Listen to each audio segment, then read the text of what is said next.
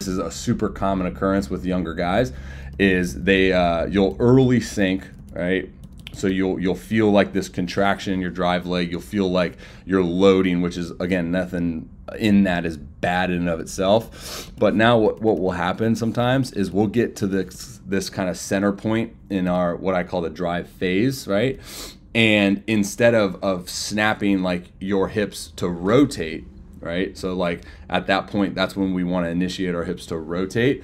What we'll do is we'll actually get kind of stuck because we've sunk so early that then we'll actually try to generate power by elevating. And that's kind of something that happens right here with your hips, which again, super common, not like your biggest breakdown, but instead of thinking, you know, like push, it's more of like rotate, right?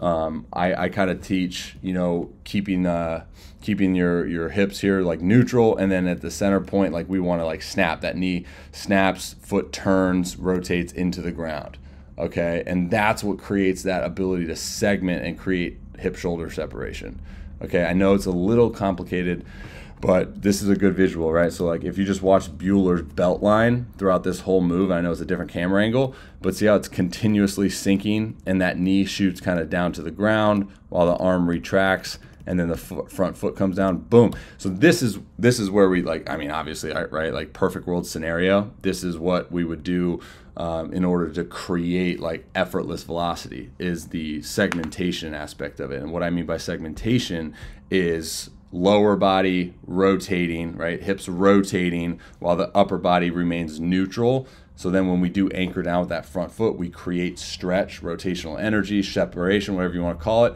And then we can release and we launch from that position. Don't think that, like, you know, you're super far off. You're not, and you're 15, right? So a little bit of push here, early sink, and then by the time you come down, to me, it looks like, you know, a little bit late to rotate.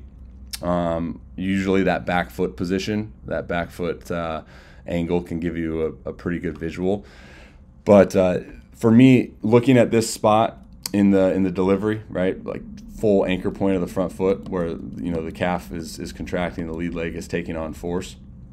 It shows us a lot of different things, right? Comparing you, a 15-year-old, with one of the better pitchers in the game, I don't expect you to look like that. But again, we're looking at like, what is the goal? What does the goal actually look like from a visual representation, and where are we at? So I think we can do a lot better job from, you know, the hip rotation mechanics early on, right? Getting a little pushy, get a little elevated here. And then coming down, obviously the main goal is to leverage our hand, leverage our arm, and get our arm more connected. So then as we do rotate our trunk and pull the arm through, we have that available. I call it like capturing that energy that we've established, what I referred to earlier with segmentation. All right, dudes, Robby Rowe here. Thank you for watching that video. If you're interested in booking your own mechanical analysis, you can click that link right there. Also tell you a little bit about the service and what it entails.